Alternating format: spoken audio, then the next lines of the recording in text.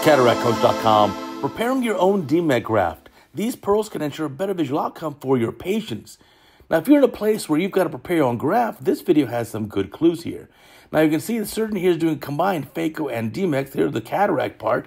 Good-looking capsular rectus is being done. I like how that incision is being made. Very peripheral, kind of near the limbus. That looks great. Eyeball in the bag. That looks beautiful. Now, here comes the graft. So using a wet cell sponge to kind of get away some of that moisture here. And you can see this is the cornea.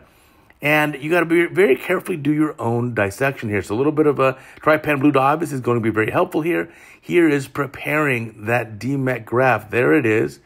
And a little bit of a viscoelastic or a bubble going in here. That's a little marking. So that's the F mark is going to be your orientation mark. So you have it stamped appropriately so it's not going to be upside down. You can cut this graft to your desired size. That's really important to decide what diameter you want. And then slowly get it flipped over. And again, there is that orientation mark. Now, I'm very spoiled. If we're going to do a graft here in the U.S., we have these that are already prepared in the lab, in the corneal lab by someone else, and they're already stained with trypan like this, and they're already orientation marked, and they're cut to our preferred thinness, also cut to the preferred diameter we want. So sometimes we're really spoiled, but if you're in a situation where your eye bank doesn't prepare it for you, this is how you can do it. You can see there's the graft, nicely rolled up. It's stained with the trypan blue dye, so it's easy to see, and slowly injecting it into this injector, of course, in BSS. Now, here's the eye. Now you've got an air bubble in using a reverse Sinskey hook to get the host tissue off. Nicely done. Air bubble is very helpful to see it. If you do it under BSS, it's almost impossible to see.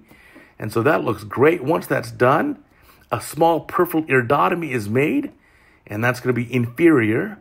And then now slowly injecting the graft with the AC full of BSS and keeping the eye relatively soft here. There it goes in the eye.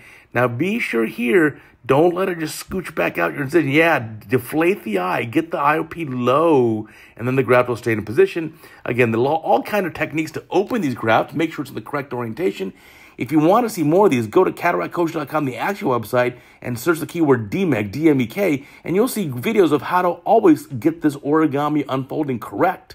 And once you get that graft in a good position, that looks fantastic, maybe just a tiny bit more.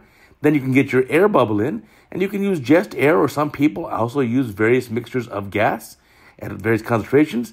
But again, air tends to work pretty well too. Once that's in position, big air bubble going in. Beautifully done. So nice case here again. If you want to learn about DMEK, check out CataractCoach.com, our teaching website. And of course, also remember to check out our Retina sister channel, RetinaRounds.com. Great videos every day.